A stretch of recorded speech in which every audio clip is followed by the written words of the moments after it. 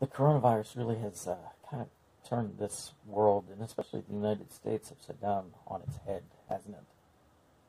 We find ourselves necessarily socially distancing ourselves from each other in order to keep the ones whom we love safe, and we see the mistakes made by some of the other nations that didn't have these social distancing practices in place quick enough, and they are suffering because of it. During this time, though, social distancing, it's a concept that runs completely contrary to everything that church is supposed to be about, and especially Trinity Church is about. At Trinity, we are about loving each other. We are about being family. Therefore, we're about meeting together. We're about spending time with each other outside of the church walls. We're about helping one another. And that becomes a hard thing to do whenever you're trying to stay socially distant from the people that you care about the most.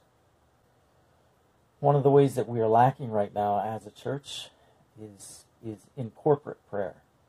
I know that we're praying at home by ourselves right now about all the things that are going on, but we're not praying together. So as we try to figure out this whole social distancing thing and how to get past it, corporate prayer is one of the things that we're going to try.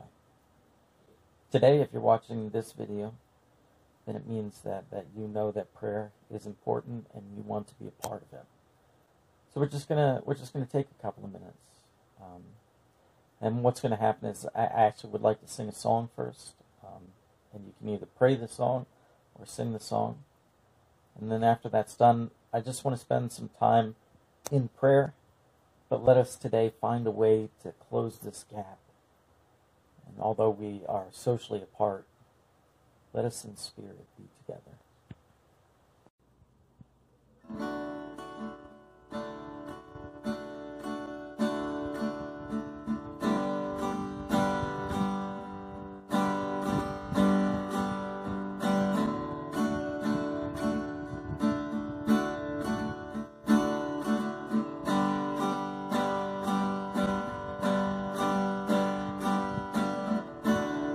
There's nothing worth more that could ever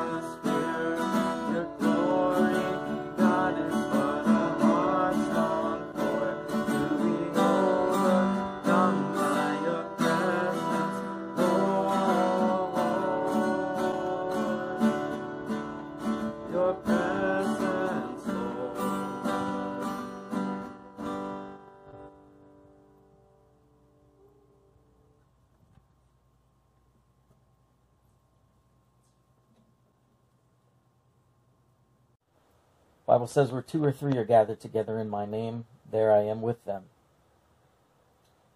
And it doesn't matter whether it's in a church, whether it's even in the same building. We are gathered together in Christ's name right now in our different houses through our electronics. But the Holy Spirit is there nonetheless. So let us take some time just to lift up our prayers to the Holy Spirit.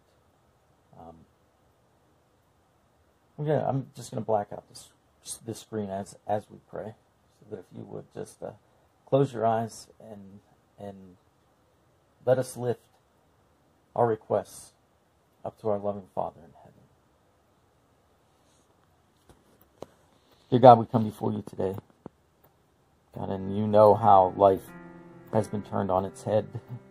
You know how we are battling to stay healthy, both physically, emotionally, as well as spiritually, God. And we just ask that you would truly be here with us during this moment, this historical moment, this unprecedented moment, God.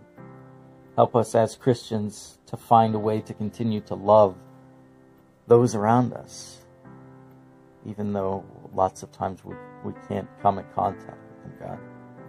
It's just a foreign concept. God, life does continue to go on outside of this virus, and we lift up those to you who are struggling with health issues, those who have lost loved ones, God. We pray for the family of Irene Olkus, Griff's aunt. We just ask that you would help them to be comforted during this time of loss. And we ask the same thing for the Slater family, God. We just ask that you would help them to be able to mourn, to be able to find comfort in the voice of a fellow Christian if they can't find that comfort in the actual physical touch, God. God, we do especially lift up the Beabat family, God. Oh, it's just one of those situations, God. Young woman, 2 small kids, broken hearts, God. God, we ask that you would just help them. We ask that you would somehow find a way to provide comfort and peace to their situation. And we ask that you would allow us to reach out in love, to wrap this family up in our arms, God, so that they may be comforted during this very difficult time. God, we pray for those who are battling physical sickness, God. We lift up Linda Griffiths and her lung biopsy. We just ask that you would allow that to go well, God. God, we pray for Joanne Bly, as she just had a hip replaced, but now has fallen and fractured the other hip, God. We just ask that you would help her to get the help that she needs to get back on her feet. God, we continue to pray for Stacy Martin, and we do lift up a praise this week. We praise you for the good test results that came back, and we ask that those would continue on, God. God, we pray for others who are in need of your love and help. We pray for Doris Bearfield.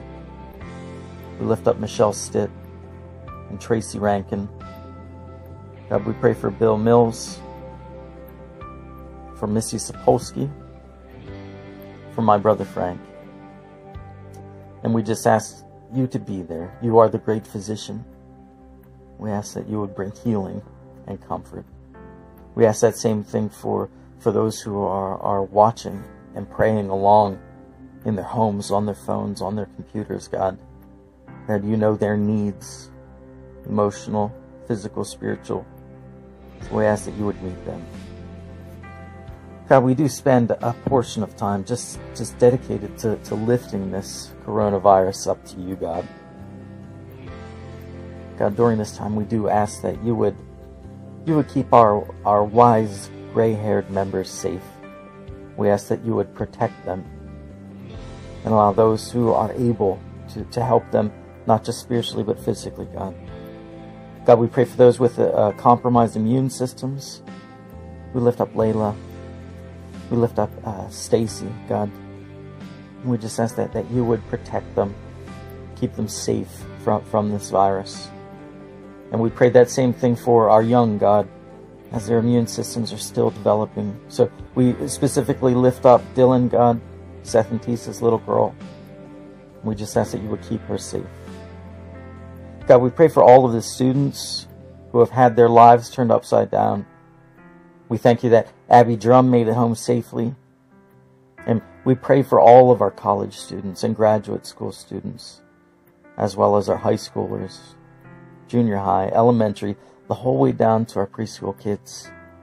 And we lift them up as well as the teachers and the workers. God, just so many people who are affected by this. Help them during this time to make wise decisions. Allow us to be willing to follow those decisions, God.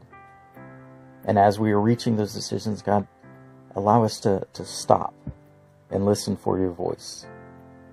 God, we pray for all of those who can't work right now because of the virus. And we ask that you would truly help them financially. Allow them to be able to make it through, and allow us as a church to be able to come together and love and support those within and without of our congregation, God. Allow us to not just support them in spirit, but allow us to do it physically, God. God, we pray for our government as they're trying to make unprecedented decisions, God. They feel the weight of those decisions pressing down on them. They feel the importance of making the right decisions and keeping people alive. God, they just feel this constant pressure. So we ask that you would take some of that off of them.